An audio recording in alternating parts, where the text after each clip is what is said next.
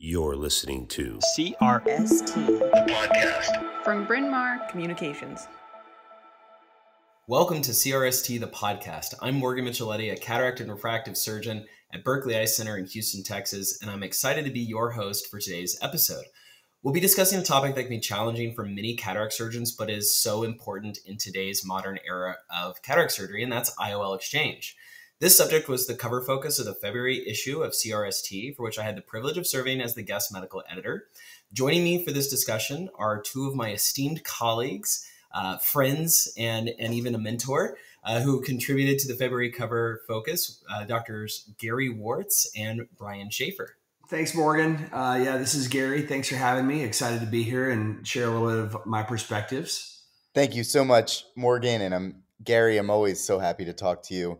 This is Brian Shafer. I'm really excited to talk about this topic. It's one that keeps me up at night, not always for a good reason, but it's such an important topic right now.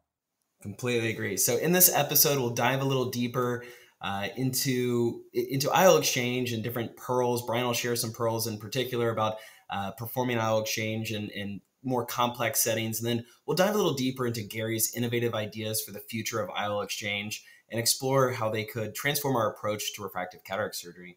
So let's get started.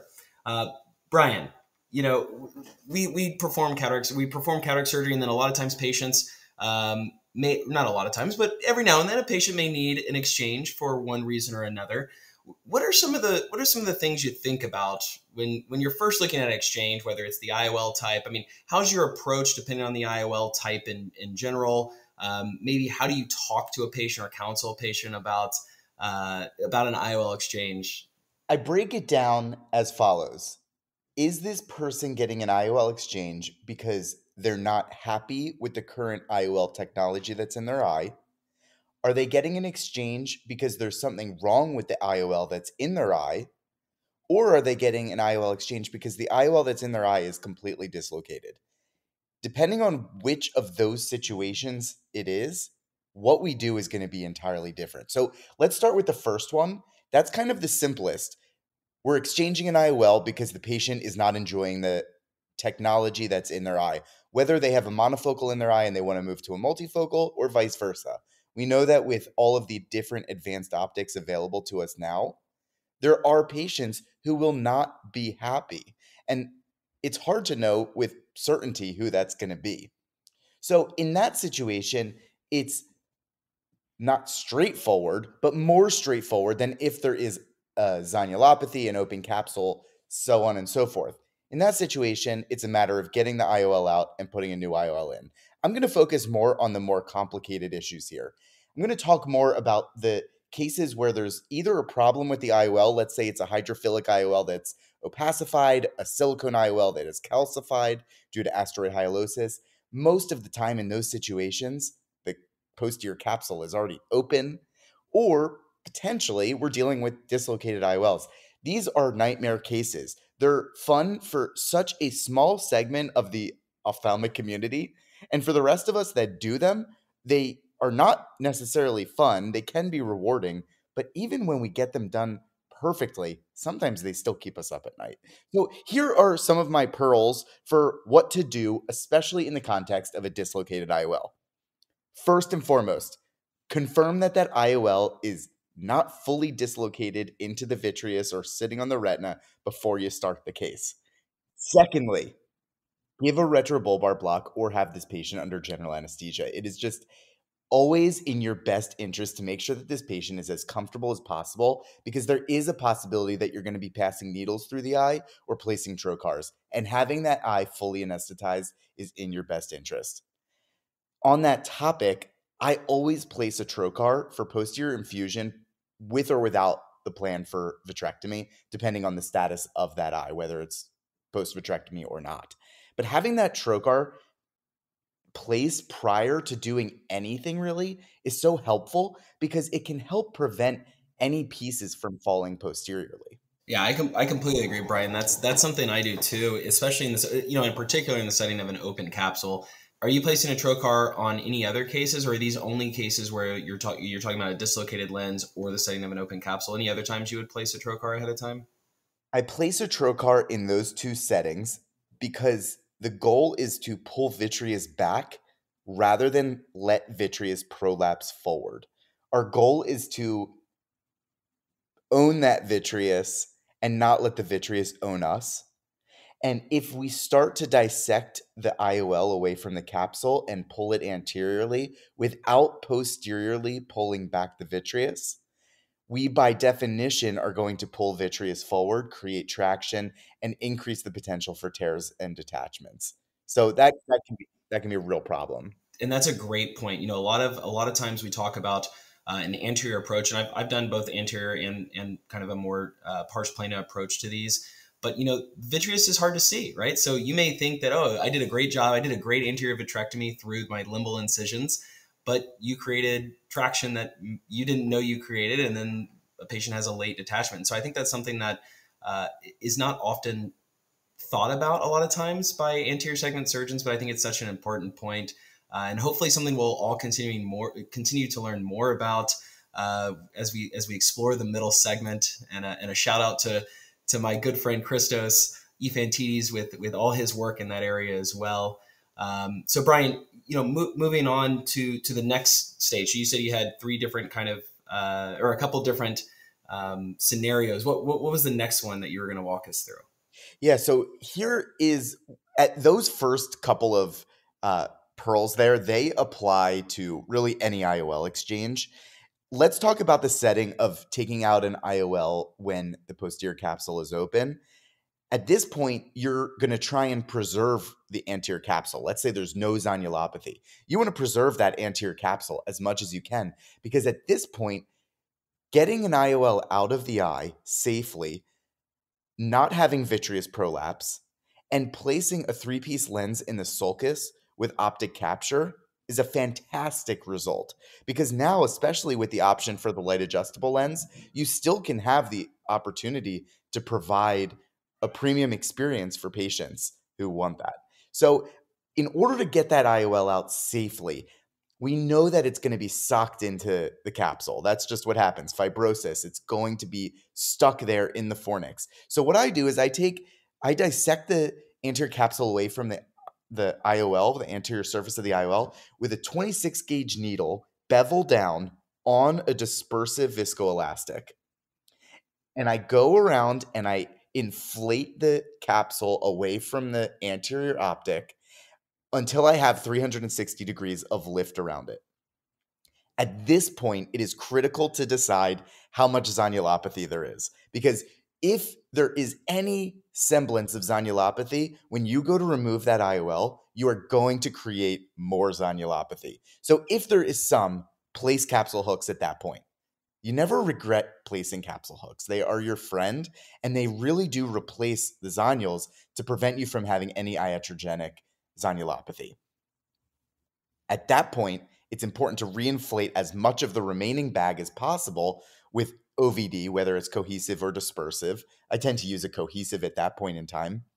And then the goal is to free the haptics. And what the main thing to take note of is that the place of fibrosis is going to be different depending on which haptic design you have. So if you're using an Alcon lens, the most fibrosis is going to be at the terminal bulb of that haptic. If you're using other types of lenses, it might be closer to the haptic-optic junction. So placing a curved instrument like a Sinskey hook or a Hunkler and following the curve of that haptic all the way around until you get to the distal end of it and pulling inward as you go is what's going to free it up. And then once it's freed up, you pull it into the anterior chamber, cut it in half, or remove it however you want. I prefer to cut it in half. Pull it out of the wound, and now you can breathe a little because you've explanted the IOL. That's the perfect way, I think, to approach these, Brian. And that's a lot of times how I'll approach them too, is, the first thing first is dissecting the anterior capsule away, freeing those haptics. And I think the most tedious part is freeing the haptics, right? I mean, that's by far and away the part where surgeons, I think, can get the most frustrated and start trying to move quickly. And that's when a lot of times when I'm talking to people, they get into trouble. They're like, oh, I thought the haptic was free and I kept pulling on it. And then, at least in the setting of a intact posterior capsule, they either tore the bag, or in an open posterior capsule, they lost zonules. And now they're having to suture in a lens or come up with some other alternative means of fixating a lens. And let me jump in here real quick, guys, because all the things you're saying can happen in almost any situation. I mean, you can start off with a case with the capsule being intact, posterior capsule's intact, and no sign of zonulopathy. And where you start and where you finish can be very different. So these situations where you think this is going to be the most, easy exchange ever, Brian, to your point, you never regret putting in capsular hooks. And also, I just want to know, at what point do you say, I'm either going to cut the haptics or this lens is not coming out of the eye because it's going to cause more harm than good? I'd love to know what you all think about that. I have a pretty low threshold to cut those haptics. I had a dislocated crystal lens that was dead bag syndrome dislocated. So in those situations, they're kind of interesting because it's a dislocated IOL, but really you still have an anterior capsule intact. And in that situation, I was going from a intact anterior capsule to a very dislocated anterior capsule. And I just cut off those haptics and I did not regret that. Yeah. And what do you cut the haptics with? Because I've actually never had to cut the haptics out. I'm probably more aggressive than I need to be. But are you just using MST scissors to cut them, or do you have a special scissor? MST. Yeah. Morgan, what's your threshold for cutting haptics versus either saying I'm not, stopping and call, just throwing up the white flag? Yeah, I'm thinking back now. I think I've cut haptics in two cases, and really it was only on one side. I was able to free one side, but not the other. It seems to be how it is in these cases, right? You seem to always be able to get one side, but it's the other side that's always sticky. It's fortunately not both. I would be in a real problem then. But if I spend some time dissecting away and I really track down the haptic, I think that's a great technique, is to follow down the haptic with your visco cannula Sinski. Once you have the bag properly inflated, you can even have the patient look away from the scope and you can kind of angle in to try to visualize the haptic as much as you can. But if you really can't, which I have in two cases, I have cut the haptic. The first time I cut it and it was still in the, it's kind of funny because sometimes you can still see that haptic. It's still like just sitting there. And so I've actually gone in and of course I wish I had this on video, but I had to go back in and retrim it after I got the new lens. New lens in because it's just sitting there and the new lens wasn't sitting right. But it's a real problem in a toric lens, right? I mean, that's when you really have to get those haptics out almost. You don't have to, but I mean, to try to get it right back on the same axis, it's a struggle, right? So I fortunately have not been in that situation. Have you guys been in that situation where you've had to cut the haptics in a toric? I've not. I'll say one thing about that. So after cutting the haptic off, it's much easier to take that haptic out of the eye, because when you're trying to get the haptic, when you're trying to free the terminal end or the terminal bulb of that haptic while the whole optic and the other haptic are still there in the bag, there's a lot of hardware in the eye at that point. That's when you get into trouble. But after amputating, especially the Alcon lenses, after amputating at the haptic optic junction, for whatever reason, it's much easier to follow the curvilinear pattern of the fornix of the capsule, and it tends to come out a lot easier. It's harder to do that when the whole IOL is in the eye. So trimming the haptics and then taking them out is not that difficult, and frankly can save the day. Maybe there's some other things in the future that can help prevent that capsule from scarring down. So maybe that's a good segue, actually, Gary. Why don't you tell us about your thoughts about the future of IOL Exchange? Yeah, so this is a project I've been working on, and full financial disclosure, I've principal in the company Omega Ophthalmics. We've been working on a new intracapsular implant that essentially keeps the capsular bag open. I feel like we're all sort of in this epidemic of patients deciding after surgery that they regret some decision that they made before they had a chance to experience the results of their lens. And I don't know how we get around that. I know that the light adjustable lens, which we have just recently acquired, that technology, that's a great way for patients to sort of fine tune their vision. But I'm almost having this epidemic in my practice where patients are just changing their mind on the fly all the time. And it used to just be multifocal to monofocal, but now I'm having patients who are having monofocal regret. They're talking to their friends who had a multifocal and they're wanting to try a multifocal after cataract surgery with a standard implant. I'm having patients who I'm taking out a multifocal and putting in an EDOF. I'm going EDOF to multifocal. It's like going every possible direction. And guys, I don't think this is going to be slowing down anytime soon.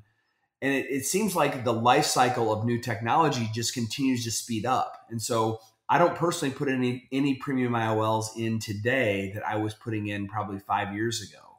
And then probably in another 5 years, I won't be putting in any of these lenses. So there's almost like this idea of an obsolescence that every 5 years we sort of get a new generation. But we know the lenses we put in now, essentially, most patients are going to have to live with. So the idea of the Gemini capsule was really just to prevent the capsule from collapsing. And there's this concept of capsular collapse syndrome. And in the article in CRST that I talked about, basically there's three core issues with capsular collapse syndrome. First is you lose accommodation. I believe that when you take out the anterior rhexis, the anterior capsule, you're sort of losing that counterbalancing force for accommodation. So when the capsule collapses, you lose accommodation. And so that's number one. Number two, when you lose capsular volume, you're going to have some variability in your effective lens position, which is going to ultimately affect the precision of your outcomes. But also it's, that space is really important. The capsular, the lens capsule is the thickest basement membrane in the human body. And it's also been demonstrated to be the one place in the eye that can safely hold implants. So we have this really privileged space with no nerve endings, no blood vessels. If we can keep that space open, not only could we, leverage it for patients today, but we could also, obviously give them chances for better technology in the future. And then, the last thing is capsular fibrosis, including PCO and anterior capsular opacification and phimosis. So all the things we're talking about with lens exchange, these are all a function of a lens that is just a different size, shape, etc., and material than what we were born with. And I think that until we as ophthalmologists say, we think that, there could be a better way for us to help our patients, and our patients are really kind of demanding it at this point. Until we really tell industry we want more options, we're going to be stuck in the current paradigm, which is putting in a flat foldable IOL with C-shaped haptics and letting the capsule collapse around it. So anyways, getting back to the Gemini capsule, the Gemini capsule is basically like this three-dimensional silicone donut that goes in the capsule once you've taken the cataract out and you've removed the cortex. And it basically is like this liner. It's self-expandable, so it keeps the capsule bag open. And then once that is in place, you can put whatever IOL you want inside of it. You can put a lens behind it. You can put a lens behind it and inside of it.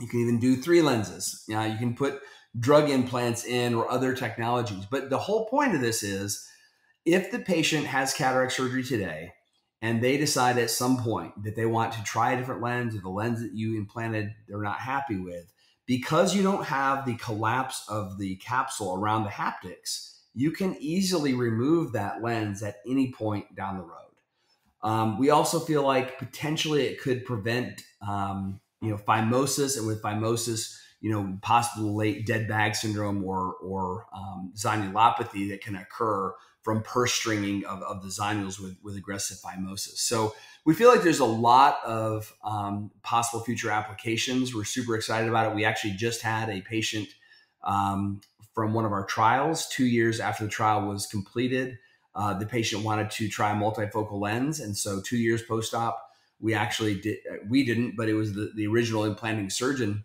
took out the monofocal, implanted a multifocal. It was as if the lens had been implanted yesterday. So, Brian, imagine if we had this opportunity where no longer are we trying to, tease these haptics out and preserve zonules. We could literally just pull the lens out from this protected environment.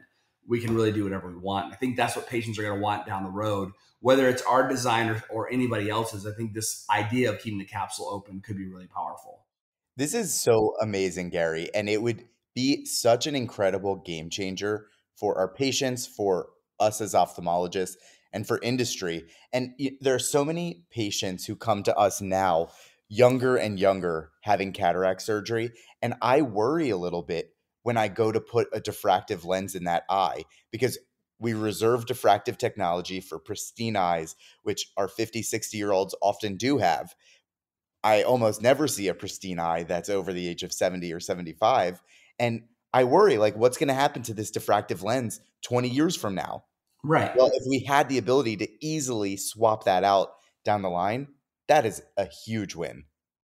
Well, and we think about, eyes are dynamic and changing, right? Just like you said. So just because someone doesn't have macular degeneration or glaucoma at 50 when they're getting a refractive lens exchange or early cataract surgery, we just don't know what technology is going to be best in, throughout their lifetime. And this would actually allow a patient to adapt and basically us give them the technology that's best for them as the technology improves and as their eye health might change.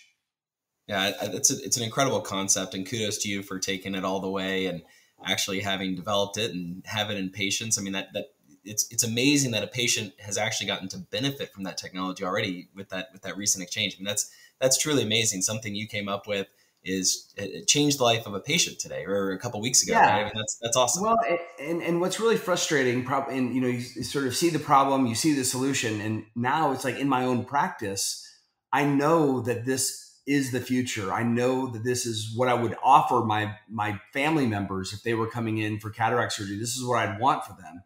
And I don't know how you guys feel about this, but it's just so hard to explain to someone in words what their vision is going to be like. Even explaining sort of loss of contrast or glare and halos at nighttime, daytime vision being different. It's really hard to explain in words what their experience is going to be like. And there's always some level of disconnect where a patient will say, I didn't, you told me this, or maybe they don't even remember you said it, but the experience is much different than what they had envisioned in their mind. And so that's where it puts us on the hook as ophthalmologists. We're the ones who ultimately are left holding the bag when a technology doesn't work inside of a patient. And so for me, I sort of think about this Gemini capsule sort of like a seatbelt. I put my seatbelt on every time I leave my driveway, not expecting to get into a crash. But boy, if I get in a crash, I'll be glad I have the seatbelt on. I think the same thing happens or needs to happen with lens platforms. Again, whether it's ours or someone else, we need to be able to have some sort of built-in system where if a patient doesn't like their IOL, we have a really easy option for them to switch the technology out. That's a great point. Because right now, the stress is all on us as surgeons, and by putting this device in, we can offload a lot of that stress from our techniques and skill sets into a device, essentially, right? Exactly. And Brian, imagine a patient doesn't even have a capsule, they're aphakic. And now you can actually restore, some sort of capsular bag by doing a sclerofixation of a prosthetic bag. Think about the options that presents for patients. You're talking about these patients who have calcified IOLs or dislocated IOLs. Yamani is great, but it's a monofocal IOL, right? It's so funny you mentioned this. I'm in a big text thread with all of the cornea fellows from my year of cornea fellowship. And the current conversation is about a IOL exchange or a sutured Invista, I believe it was, that ended up being measured perfectly, but still had a little bit of tilt on it. And my comment, and I've talked to you about this before, Morgan, as well, we have somewhat different feelings about this, is I generally don't feel confident enough when doing a secondary IOL, specifically a dislocated IOL or a sclerally fixated IOL. I don't feel confident telling a patient that I'm going to deliver some sort of refractive result. I do a bunch of these. I probably do 5+ a month, and I still am not that predictable. My standard deviation is too large. Your effective lens position, your tilt, all of these things can happen regardless of how good your technique is or how often you've done it. And to have the ability in the future to potentially put a scaffold in place and then adjust based on your known effective lens position, that would be a huge win. Well, and also the IOL is no longer fixated to the sclera, so that if you had to change out an IOL because it's the wrong power or toricity, you still have the full complement of lenses that you can place inside of there. And again, These are boutique cases, of course. It's not, this is not going to help any, strategic really increase your stock price. But for a patient, this could really matter. And that's where I look at these products that sometimes it's hard to say, well, what's the business case for this? Well, as a physician, the business case is I want my patient to have options that they currently don't have. And, that's where physician innovation is sometimes a little bit different than industry-led innovation, because we see the problems that we deal with and we develop solutions for the things that are real in our world. Sometimes that doesn't always translate, but I'm so excited about this and other solutions, because you guys, this is not going away. It's not going to get easier. And the conversations and the choices are going to get more and more complex. And we're going to have more and more IOL exchange conversations with our patients as time goes on.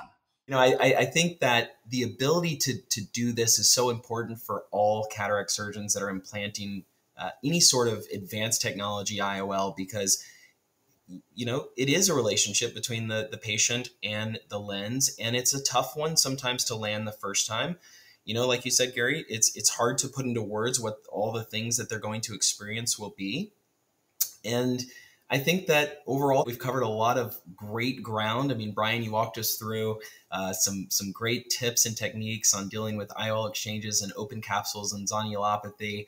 And you gave us some insight into how you prep the patients from anesthesia to how you talk to them. And so that was awesome. And then Gary, you gave us a glimpse into the future of IOL exchange and where we're going, and giving patients more flexibility in the future, and giving surgeons more flexibility too, right? So surgeons who may not have been so comfortable with IOL exchange as it is today may feel more comfortable doing so in the future with these new devices and techniques. So that's all the time we have for today's episode of CRST, the podcast. I want to extend a special thank you to our guests, Drs. Gary Wörtz and Brian Shafer, for sharing their expertise on IOL exchange. So before we wrap up, I do want to remind our listeners to please visit the CRST website for more information on this topic.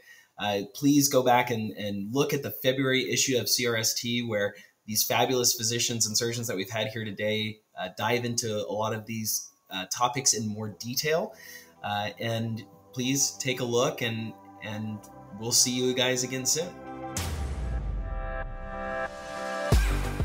For more shows like the one you just listened to, check out the podcast channel on itube.net.